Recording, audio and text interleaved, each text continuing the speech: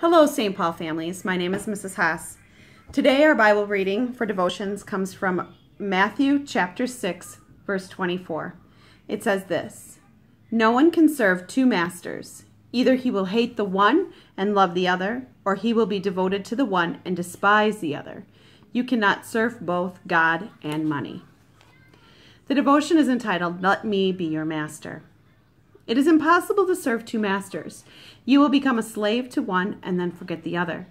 This means that whatever you spend your time and thoughts on becomes your master.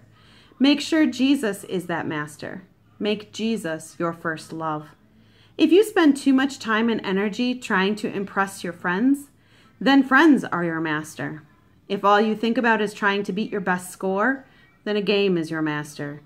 If your greatest desire is getting all A's on your report card, then grades are your master.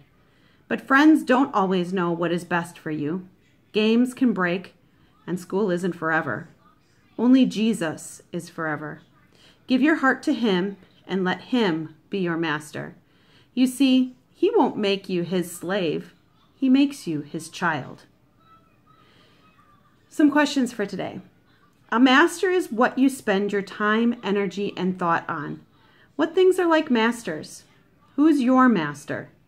Do you have more than one? What can you do to make sure that Jesus is the one and only master of your life? Have a great day, friends.